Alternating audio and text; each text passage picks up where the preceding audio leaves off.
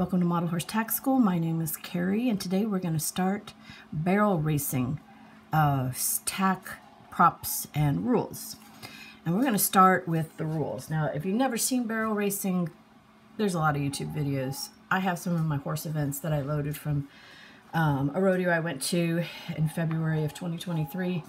So you can go look at those. And basically you just have a horse and 3 barrels. They run the pattern against time. And basically the 3 barrels are in a clover pattern.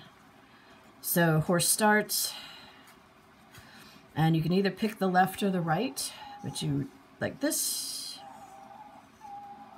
and then they got the finish. So that's pretty much what it is, and it's against time. It's always good to pull out the rule book. Should probably have done that for dressage, but it's a pretty thick book. You can go to the FEI website and take a look at the rules there if you want to learn that. But anyways, I'll do this one here real quick. When you're doing model horses, there's certain things that you want to know. You want to know the rules. You might want to see these rules for other shows. Maybe not, because if you're just going to do the NBHA, which is the National Barrel Horse Association, then you may not care about the world shows. You can just put on your documentation, it's the NBHA, it's an NBHA show, right? You want to know your penalties or disqualifications, and you want to know your dress code. So I only kept in here the pages that you really should look at. And so first of all, I did this. It's an electronically timed event using 3 identical barrels set in a cloverleaf pattern. Barrels must not be weighted with sand or water, and barrels must be metal or plastic and enclosed on both ends. Okay, now the enclosed on both ends we can probably not worry about, you know, unless the judge is going to pick up the barrel, and they don't necessarily do that. So that's an important thing to know. Okay. Contestants must compete using a Western saddle, so you can't do English, you can't do Australian stock saddle, you can't even do side saddle because they don't. There's nothing in here that says side saddles allowed, so it must be a Western saddle. And there are barrel racing saddles that are lighter. They have less skirts, and they're designed with a very high seat. I'll get to that when we get to the patterns. Okay, so here are the things that you don't want in your diorama. You don't want your horse to be off pattern. You don't want to show them knocking the barrel over. You don't want to see them running into other horses, which you probably won't, because you're going to just be showing them going around a barrel or leaving a barrel or running from a barrel to home or something like that, okay? If the rider falls off, so you can't have a rider that falls off. All right, these are things that, in order to show your horse successfully doing this, those rules are very important. Only one horse at a time, so you can't show another horse inside the arena and as a background. And again, missing the pattern or knocking down the barrel, so you don't want to show those things. All right, what else do we have? I just don't care about that. They can disqualify an uncontrolled horse, so you don't want a horse that's rearing. Now, they can be lunging, but you don't want them rearing or bucking or misbehaving, because they can be disqualified.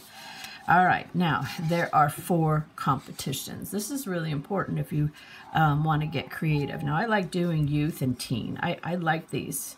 So open is all ages, and those are usually the professional ones. But I went to a youth show, and I believe they were 13 to 18 years of age. But you can do 12 years or younger. I mean, you can do smaller dolls and make it, you know, a little bit more challenging because it's a younger rider, okay?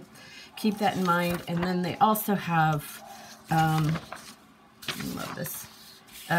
They also have a 50-year, they have a senior division. It's 50 years or older, which didn't show up on that page. Oh, well. All right, now on this page here, no abuse.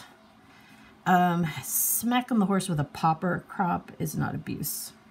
It's the sound when you, and I don't know if you've ever used one, but you can smack yourself, and it doesn't really hurt if you're using the popper. And the reins don't really hurt either. I've smacked myself with reins. They just make a noise, and that's what the horse runs from, okay? But any other type of abuse, don't show it. Okay, dress code. To enhance the image of our sport, the NBHA encourages and promotes appropriate Western attire throughout the NBHA sanctioned events. The dress code is mandatory at state, national, super, and world champion, unless otherwise stated. This includes long-sleeved Western full button, full snapped or full zipped shirt with collar, Western cowboy hat or a helmet. Shirt sleeves must be rolled down and buttoned or snapped. Shirt tails must be tucked in. Jackets or coverings may be worn, but the Western attire must exist regardless of cover. Western boots are highly recommended for safety. Okay, so there you go. If you're going to have a rider and also the horse, everything's got to be Western. Now, boots, protection, foot protection is optional. So that's about it as far as the rules. Pretty simple because we really only care about one single shot, and that means the barrel and the horse doing something, entering, turning around, or leaving a barrel, because that's all you're going to get a picture of. So thank you for spending time with me today. Definitely appreciate it. Like, subscribe, tell all your friends about the channel, and have a really good day.